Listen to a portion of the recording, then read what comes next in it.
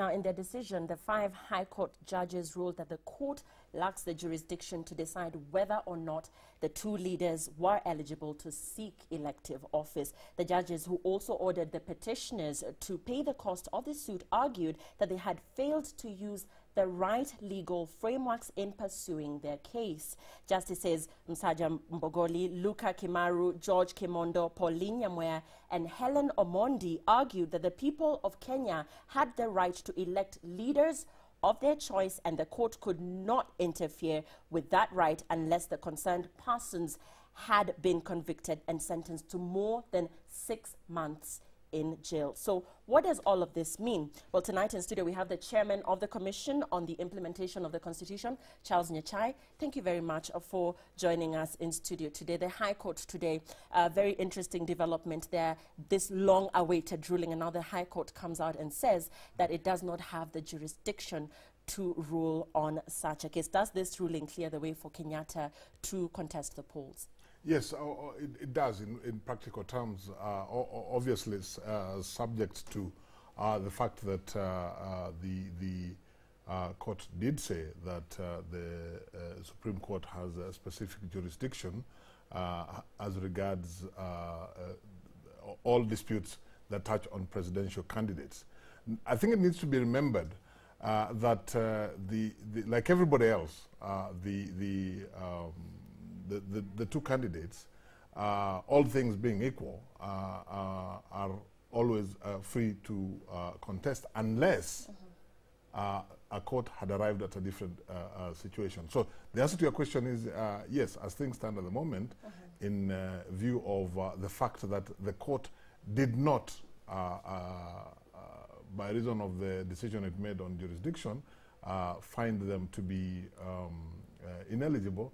Yes, of course, they are eligible to run for the elections. Right, and we'll be getting to the Supreme Court shortly, Charles. But is the High Court's move today appealable in a court of appeal by the same persons that had filed the case? Well, it's appealable.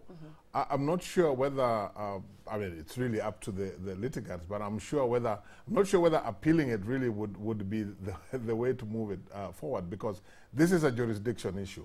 Appealing it would be seeking to impose jurisdiction on a court which has said we have no jurisdiction. And I think it's important that we understand why the court said it had no jurisdiction. Of course, Article 165 of the Constitution gives the High Court original jurisdiction in terms of in all matters of interpretation of the Constitution. But the reason that they declined jurisdiction is because the Supreme Court itself, by the practice rules that it has issued in relation to its own mandate and jurisdiction given in Article 163 to hear and determine disputes relating to presidential candidates, has interpreted that to include any dispute whatsoever that touches on presidential candidates, including the matters that were in dispute in this particular case.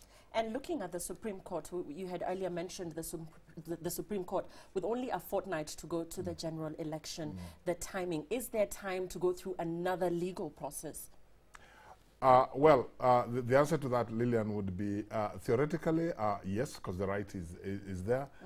In practice, I would say no. I mean, with 2 weeks to the elections, the whole process of taking the matter before the Supreme Court, I would think would probably be an ambitious attempt. Let's go back to Jubilee supporters and indeed the presidential candidate, the running mate. A lot of celebrations seen today. The two, Uhuru Kenyatta and William Ruto, seen to take to social media, of course, expressing optimism in the coming polls. Would you say that this is a premature celebration? Is there still room for legal avenues to be pursued? Well, let's put it this way, Lilian. I mean, to the extent that the Supreme Court has jurisdiction in terms of the way it's been interpreted at any stage to make a determination on the candidature, but that jurisdiction is not limited to Honorable Ruto and Honorable Uhuru. I mean, what that means is that really anybody, until the very last moment when we actually have the election, any candidate is still susceptible to challenge of their candidature in the Supreme Court. That's theoretical. I think in practice, what it means is that the two gentlemen are free to contest the elections.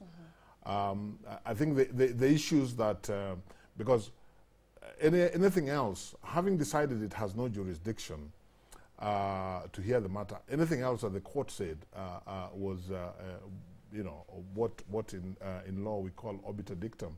In other words, it's almost a by the way, and would probably be revisited at a later date, not necessarily about Honorable Uhuru or Honorable Ruto, but in terms, for example, of the issue of the application of Chapter 6 of the Constitution. Right, and let's look at the Constitution, Charles, and the coalition of civil society groups that had filed this case following today's decision by the High Court came out to say that to them this is the death of the Constitution. Your views? Absolutely not. As far as I'm concerned, the court making a determination on the matter and addressing issues of jurisdiction, addressing who constitutionally, which of the courts constitutionally has the jurisdiction to determine these matters. To me, it's the Constitution actually alive and well at play.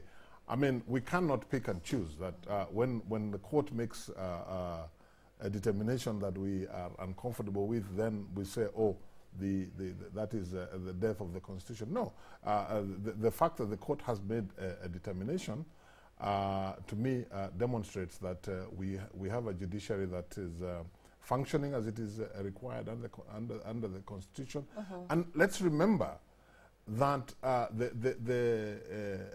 in making that decision, particularly on its jurisdiction, the court did so on the basis of its and the Supreme Court's interpretation of the Constitution, and in particular Articles 163 and 165 respectively. So I wouldn't agree that the decision is the death of the Constitution. And as we wind up, Charles, the Constitution of Kenya, as you've heard in our previous intros, places all the sovereign power on the people of Kenya, meaning it's up to Kenyans to elect leaders of their choice. And looking back at the recently held presidential debate, Uhuru Kenyatta himself was put to task where Kenyans were listening to hear how he would respond to questions regarding the ICC process. And he came out very strongly to say that Kenyans have the right to elect leaders of their choice. And if they choose to elect him, then that means that they trust in his capability to lead this country. Do you agree that this is a responsibility that should not be blocked, or what are your views on this issue? My views, and I seek to base my views on the Constitution. I think the Constitution sets out fairly clearly what the qualifications are to be able to run for office, and what such disqualifications as there are. And if there is any that require interpretation, that's exactly why we have the courts to do that. And if the courts do that, there really is no other way that we can say, other than by our courts interpreting, there is no other way that we can say anybody, and we are not just talking about Honorable Uhuru, that anybody should or should not be able to run. And once the issue of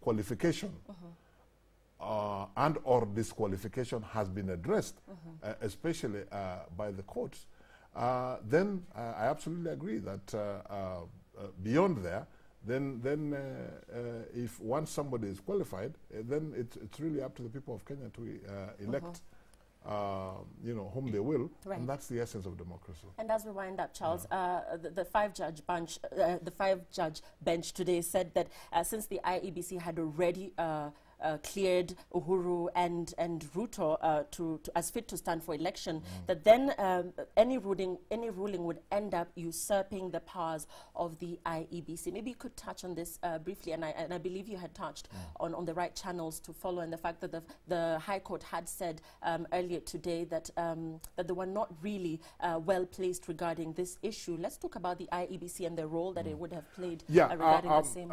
Purely in terms of construction of the Constitution, I would have some difficulty with that. I believe that the High Court in interpreting the Constitution and the Supreme Court in terms of making any determination of disputes that relate to the to presidential candidates would be able to do that, even if the IEBC had made a decision as regards any candidate, and that is precisely why you have seen the High Court giving orders in respect of other candidates for other offices. After a decision has been made by IEBC whether to clear them or not, and the High Court has come along, reviewed that, and said, no, this person is entitled to run. So I wouldn't agree with those who say that once IEBC has cleared you or failed to clear you, then that decision is outside review of the court. Whether it is in respect of presidential candidates, in which case it's the Supreme Court, or whether it's in respect of any other candidates, in which case it's the High Court. All right. Yeah. Thank you so much for your time this evening. Charles Nyachae, chairperson of the CIC, also an advocate of the High Court. Thank you very much for your time this evening. Now let's move on to other news of the day. And the fate of 5 Kenyans in the hands of the Al-Shabaab terror group remains unknown after the Somali-based militia circulated a statement claiming that one of the abductees, a KDF soldier, had been executed. The terror group is demanding that the Kenyan government releases all Muslim prisoners held on terrorism-related charges, but the government still holds its stand. We cannot negotiate with terrorists. Let's take a look.